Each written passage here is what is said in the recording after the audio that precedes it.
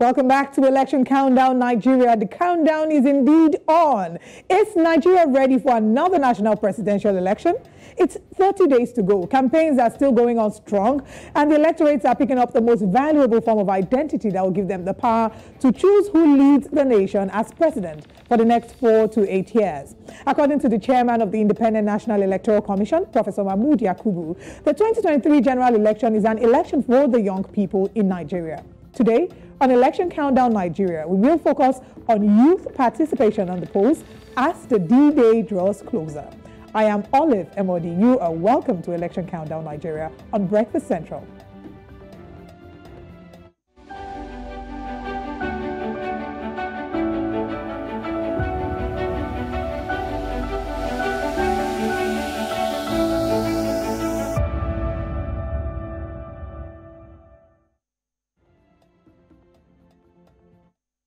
Welcome back. Now we're going to be highlighting certain conversations this morning about youth participation in elections in Nigeria. Now, whilst sharing a breakdown of voter registration and collection of permanent voter cards in Nigeria at his address at Chatham House in London, INEC chairman Professor Mahmood Yakubu said records on the ground showed that the election would be dominated by the Nigerian youth. Let's take a look at this. Young people, young Nigerians between the ages of 18 and 34. And then they are closely followed by 33.4 million or 35.75% middle-aged voters between the ages of 35 and 49. Put together, these two categories constitute 75.39% of registered voters in Nigeria. So actually the 2023 election is the election of the young people. Because they have the numbers. Even the majority of the PVCs collected actually are collected by young people. So out of the 93.4 million, 70.4 million registered voters are between the ages of 18 and 49. Already their PVCs, as I said, are available and are being collected. And the collection of the cards will end on the 29th of January. We have to end it because before the election, we'll publish the number of PVCs collected on polling unit by polling unit basis. So out of the 93.4 million registered voters, we have 70, I would say, yes, 70.4 million are young people. Are you among this as a young person watching this? What does this mean for you as a parent, a stakeholder, or even as a youth? Now let's break these numbers down. According to INEC, over 600,000 eligible voters collected their PVCs in Lagos alone within the last 1 month. Out of the 93.4 million registered voters in Nigeria, 37 million, that is 39%, are young people between the ages of 18 and 34. We still have further information about this. 33.4 million or 35.3% middle-aged voters between the ages of 35 and 49 follow up closely. We also have that the majority of the PVCs collected are collected by young people. Out of the 93.4 million, we have 70.4 million people who are joining us. So basically what we're saying to you is that the larger number of those who have collected their PVCs or who have even registered are young people. And if we look at this in comparison to the numbers from last election cycle, we had about, say, 84 million. But what we did see was that we had 51.11% young people who had collected or who had registered for their PVCs. And on the day of elections, we had about 46% who showed up for the elections. So what does this mean as a young person in Nigeria? These are some of the conversations that we're going to be exploring this morning, and the roles that young people can take, especially, or the roles that they have to play as regards being a part of the election and ensuring that their mandate is being protected. Voter apathy is a conversation or a theme that we've seen in previous election cycles. Is that something that will be repeated in this election cycle? Or are more young people dogged enough, determined enough to see a change? We also want to be exploring conversations as regards poverty in Nigeria. We see reports about how 66% of Nigerians have been recorded as multidimensionally poor. Now, what does this mean for the young people? You know, if you set this against the backdrop of unemployment and fuel scarcity and economic instability, does this mean maybe that we'll see more young people willing to sell their votes, or are they angry enough to do what they need to do to see the change that is required? We're having a guest joining us shortly to attempt to answer some of these questions, and we would like for you to also be a part of the conversation. Join us on Twitter at News Central TV. We'll be right back in a moment.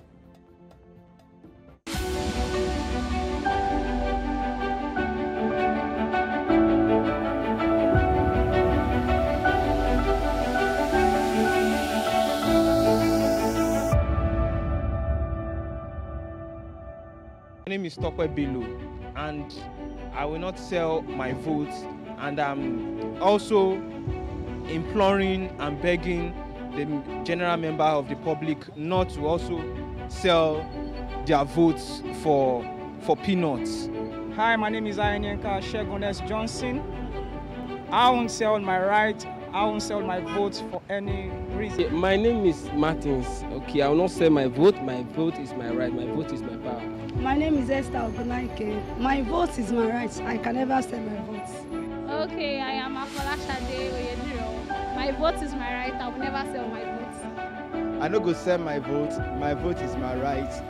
My right is my right. Don't sell your vote. Don't sell your right.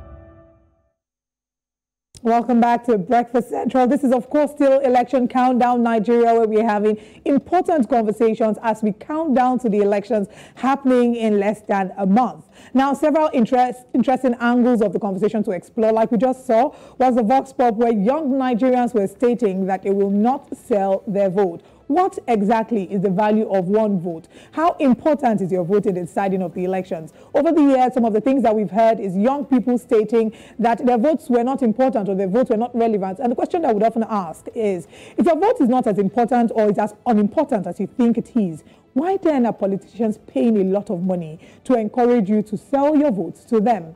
I think these are some of the questions that we are asking. Also, as regards young people participating at the polls, how many of them would be willing to come out? Let's look again at the numbers. According to INEC, we have over 600,000 eligible voters collected their PVCs in Lagos alone within the last month. And that's, of course, because we have seen that there's been an increased awareness when it came to conversations about voters and voters' participation in the elections. Now, out of the 93.4 million registered voters in Nigeria, we have 37 million, that is, of course, 39%. They are young people between the ages of 18 and 34. Now, we have seen that there's been an awakening amongst young people, especially some would say it's related to the End SARS movement, and how after that we've seen more young Nigerians awake and determining that they want a change. 33.4 million or 35.3% middle-aged voters between the ages of 35 and 49 follow up closely. The majority of the PVCs collected are collected by young people. Now, out of the 93.4 million, 70.4 million registered voters are between the ages of 18 and 49. Now, the question is, are you amongst these voters? Are these numbers enough to cause the desired change that Nigeria needs? Also, we're counting down to the elections, but unfortunately, many people still have not gotten their PVCs, and maybe not because of their own negligence. Some have blamed INEC. We'll be exploring these conversations shortly. I'm Oliver Modi, and this is Election Countdown Nigeria.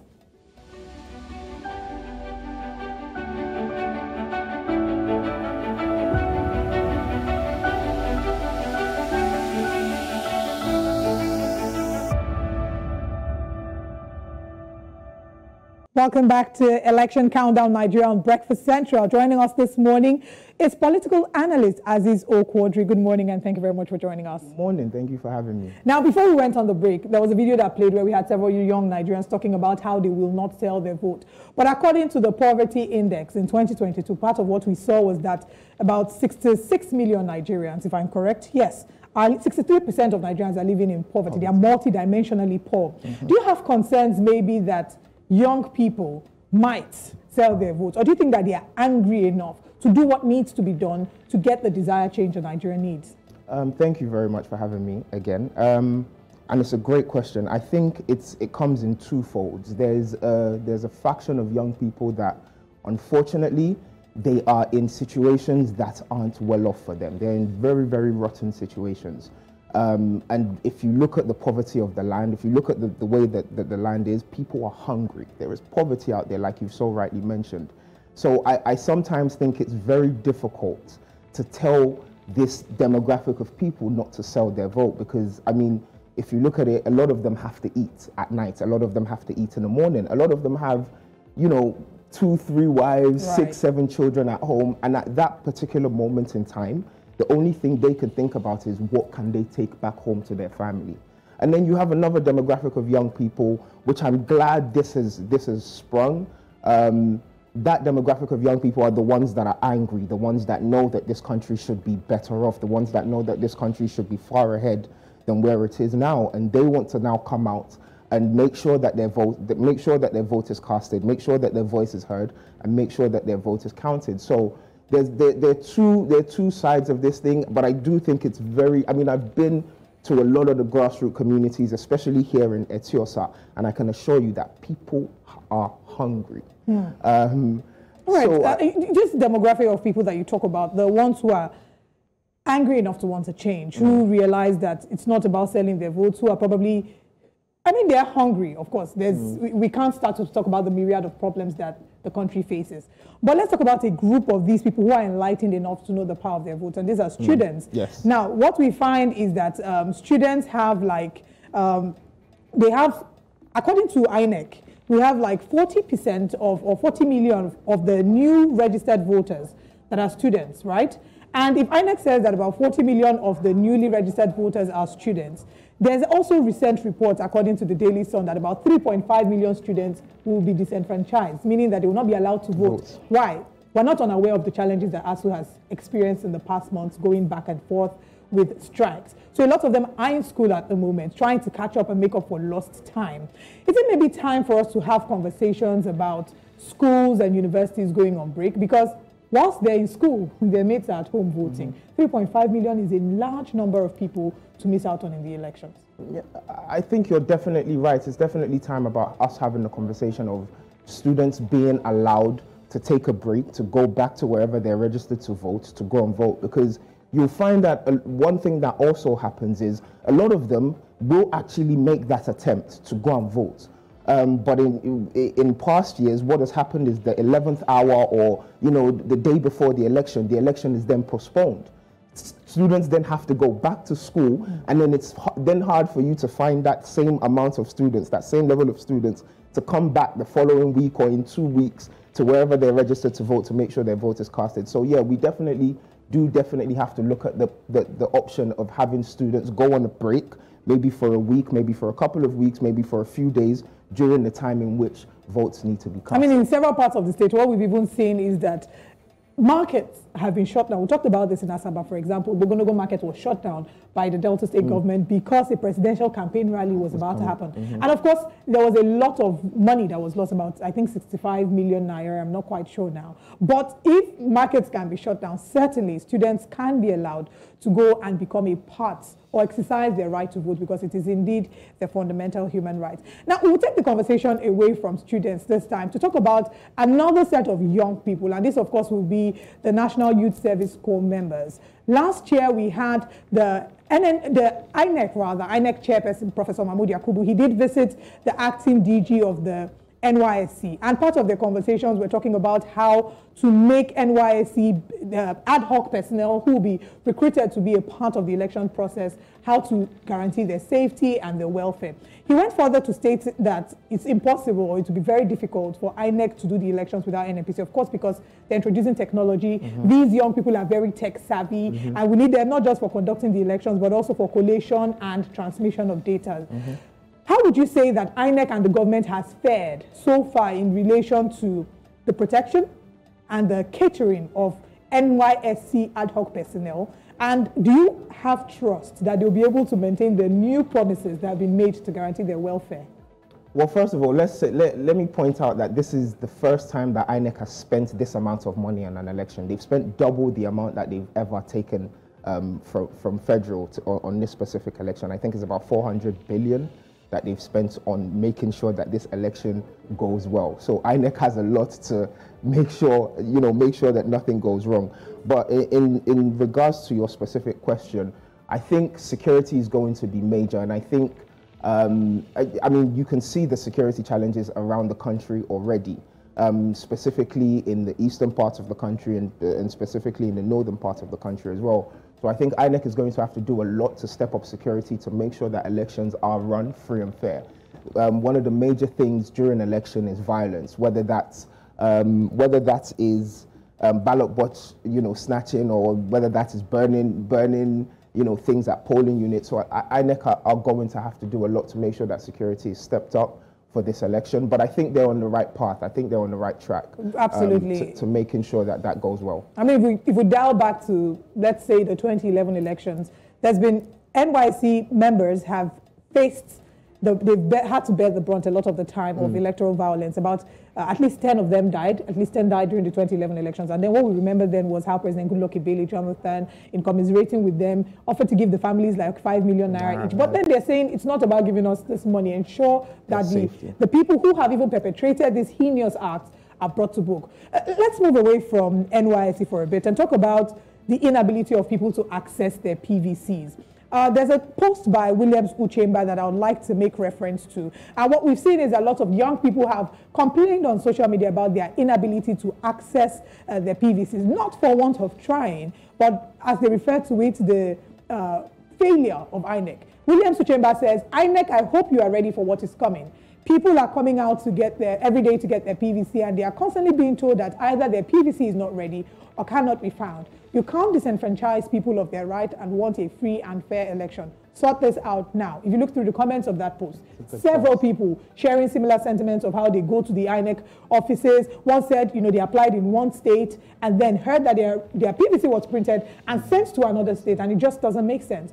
How do you foresee that do you even foresee that this challenge will be surmounted and people would be able to get access to PVCs, especially because the deadline for collection is around the corner? Honestly, I'm not so confident in that. I've been to PVC collection centers. I've sent volunteers to PVC collection centers, and what we found is that INEC are very much overwhelmed.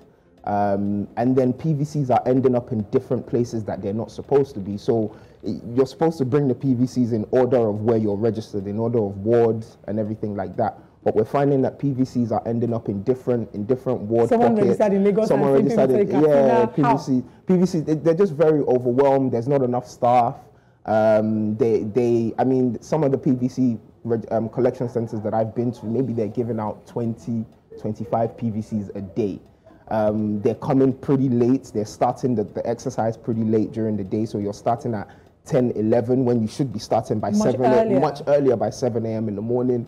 You don't have enough people there. So there's a real issue with PVC collection. And honestly, I'm not so confident that INEC are going to sort that out between now and the 29th. I'm hoping that they will, but because the complaints of people not being able to collect their PVCs have been astounding. They've been a lot. And from our side as well, I've been trying to help so many people collect their PVCs, but maybe I'm getting, if I'm sending, 10 PVCs for collection, I'm getting 2 back. Right. So the ratio in which the PVCs are coming out are not good. It's not very encouraging. They're not good enough, and you're disenfranchising a lot of new voters. I'm hoping that we can, be able to speak to INEC before the season rounds up to find out what is being done and what is going on. Let's also talk about turnout at the polls. In the last election, in 2019, what we saw is that we had about 51.11% of young voters being youths. But we then saw that there were about 46% that turned up at the polls. Now this year we're seeing that we have about 70.4 million registered voters are young people between the ages of 18 and 49. This is out of the 93.4 million total registered votes. Do you foresee that more people will turn out at the polls, or do you think that it might be a case of more people getting their PVCs and not turning up? If yes, why? I'm hoping that more people are going to turn out this time. Apathy has been a big problem in this country for a very long time. 2019 figures in terms of electoral turnout was very shocking. It was very low. Young people have been making a lot of noise leading up to this election, especially if you look back at things that happened during the EndSARS and the fact that issues haven't been resolved since then. We've kind of carried the EndSARS issues into 2022, into 2023. So young people have been very vocal in terms of this election. It's actually the most vocal that I've ever heard them. The most excited. The most excited that I've ever heard them as well. So I'm hoping that they can channel that vocality and they can channel all of that energy. And it's not just making sure you come out on election day to vote, but making sure that your vote is counted, making sure that you wait there throughout the day for as long as it takes to make sure your vote is counted, your vote is casted, and the results are pasted, and you are happy with what is pasted on the wall. It's not about just voting and going. It's about making sure that your vote counts. So like I said, apathy has been a massive problem. But leading up to the 2023 elections, we've heard all of the noises online. We've heard all of the noises offline. We've seen all of the rallies. Yes. We've seen all of the movements. We've seen all of the walks. It's now time to channel all of that energy, all of that protest into power. I like that you've mentioned this online noise. Yeah. Because it said that election is not won on social media. But what we've seen is a lot of young people are spreading the message. They spread it through their music. They spread it through their skits. They're starting challenges to sort of create awareness. And that's very exciting. The unfortunate part about that is there are young people who are Nigerians, not living in Nigeria, that have been, they've been restricted, I would say, from participating in elections. So talking about young people in the diaspora that want to participate in voting, how important is it for us to achieve diaspora voting? We see that constitutionally, we are not allowed to do that. Section 77 sub 12 of the Constitution. But it's hoped, we're hoping that this would be something that would, now INEC has said they're open to it anyway. So do you think that, first of all, how important is it? And if you think it's important, pending when it's achieved, how can young people in the diaspora that cannot vote, how can they be a part of the process still? First of all, thank you for that question.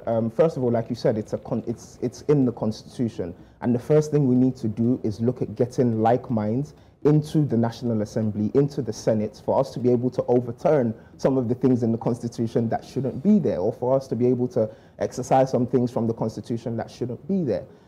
So yeah, that's the first thing. In terms of diaspora voting, I am not sure our democracy is there yet.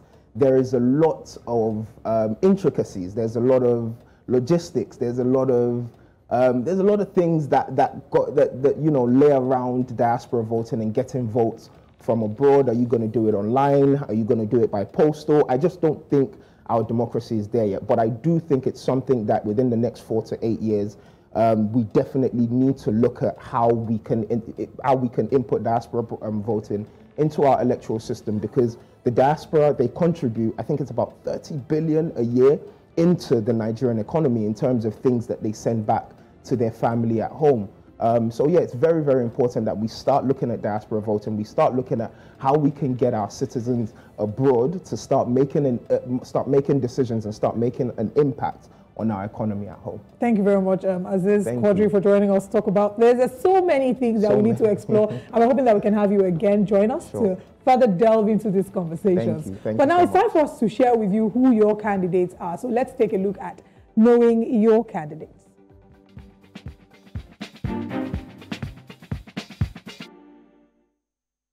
As we count down to the elections, how many of the candidates do you know? Today is another edition of Know Your Candidate, and we'll bring you another political party, inundating you with all that you need to know about the party, the candidate, and the logo. Now, the party name for today is African Democratic Congress, the ADC. The party logo, as you can see on your screen, is a handshake. Presidential candidate for this party is Kachiku Dumebi, and of course he was born on the 20th of December 1970. He's a Nigerian businessman, media mogul, politician, and also the younger brother to a former Minister of State for Petroleum Services, Ibe Kachiku. He's the presidential candidate of the African Democratic Congress for the 2023 general election.